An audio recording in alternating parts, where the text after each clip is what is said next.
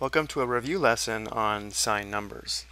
Looking at the number line, all of the positive real numbers are located to the right of 0, or all the numbers that are greater than 0 on the number line.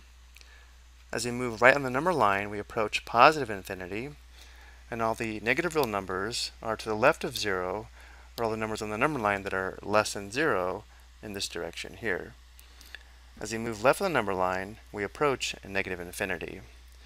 And because we determine whether a number is positive or negative based upon whether it's less than or greater than 0, 0 is neither positive or negative. And now let's review absolute value. The absolute value of a number is the distance that number is from 0 on the number line. We indicate absolute value using vertical bars as we see here. So the absolute value of -3 is equal to the distance -3 is from 0. Looking at the number line, here's -3 and here's 0. This distance is equal to the absolute value of -3, which you can see is 1, 2, 3 units. So the absolute value of -3 is 3.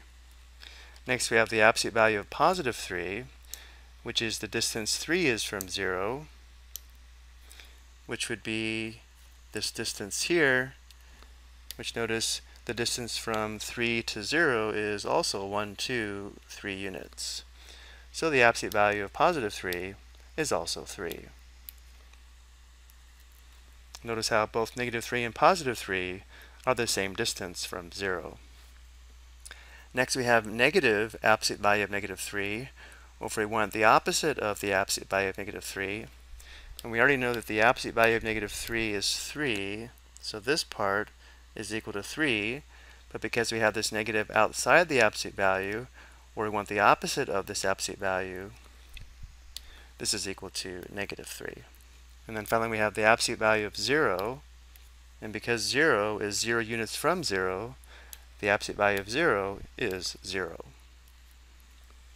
Now let's review the addition, subtraction, multiplication, and division of signed numbers.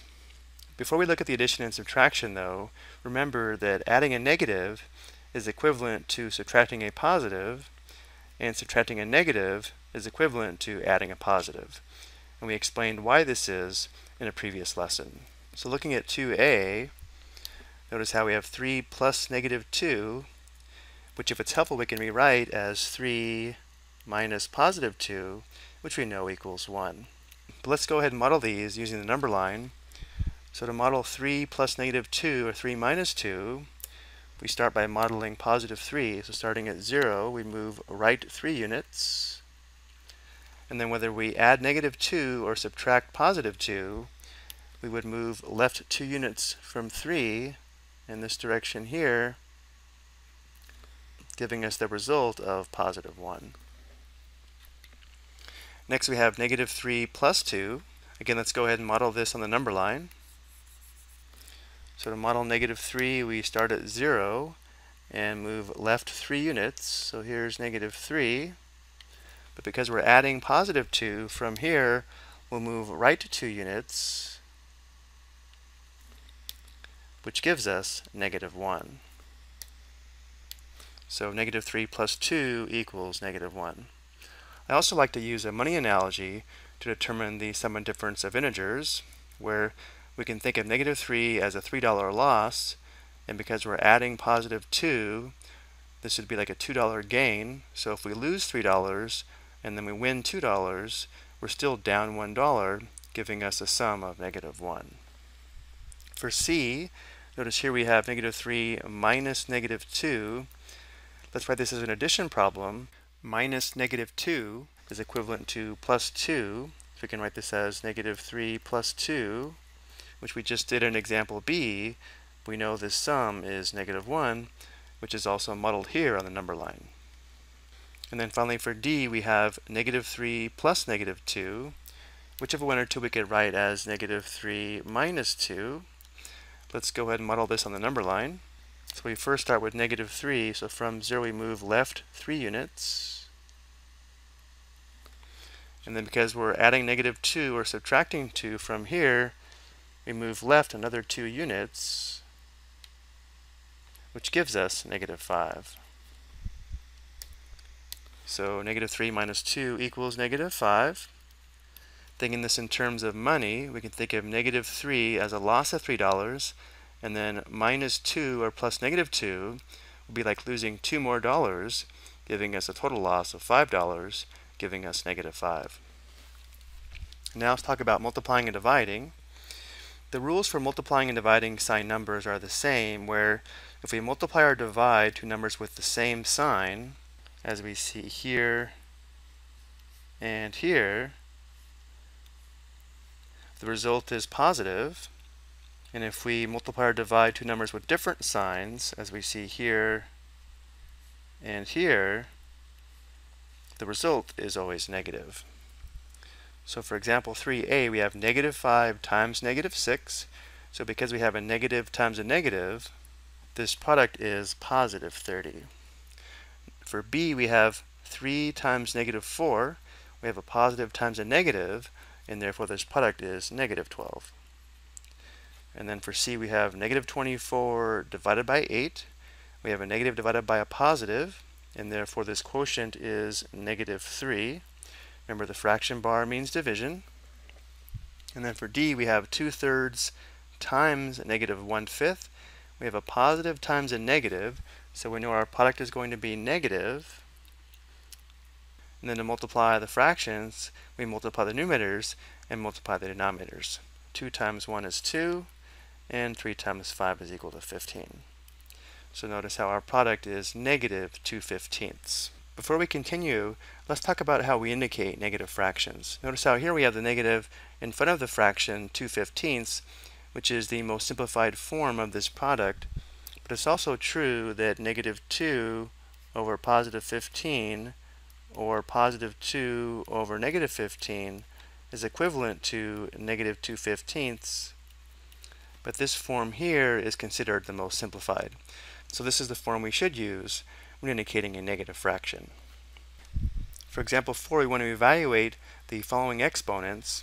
Looking at these first two examples, notice how here we have a negative 5 in parentheses, raised to the second power, and here we just have negative 5 squared.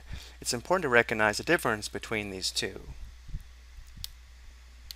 In this first example, we're squaring negative 5, which means this is equal to negative 5 times negative 5, which is equal to positive 25.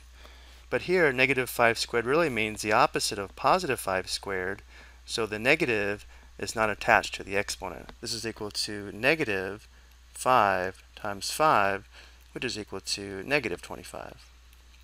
So it's extremely important that we recognize the difference between these two. Here we have negative 5 cubed. Again, because negative 5 is in the parentheses, we have 3 factors of negative 5. So this gives us negative 125. And here we have the opposite of positive 5 cubed, or negative 5 cubed, which is negative, and then 5 times 5 times 5, which does give us the same result of negative 125, but for a different reason. Here we only have one negative. Here we have 3 negatives. And for our last example, we want to simplify the given expression using the order of operations. Following the order of operations, we simplify inside the parentheses first, which doesn't apply here. So for the next step, we want to simplify the exponents. So we'll first simplify negative 2 cubed and positive 5 squared. So we'll have negative 8, and then divided by negative 2 cubed is equal to negative 2 times negative 2 times negative 2, which equals negative 8. So we have negative 8 divided by negative 8, and then we have minus negative 3, and then we have minus positive 5 squared, which is 5 times 5, or 25. The next step is to multiply and divide from left to right. So we'll find this quotient here.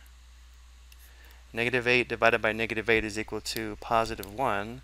So now we have positive 1 minus negative 3 minus 25. The last step is to add and subtract from left to right.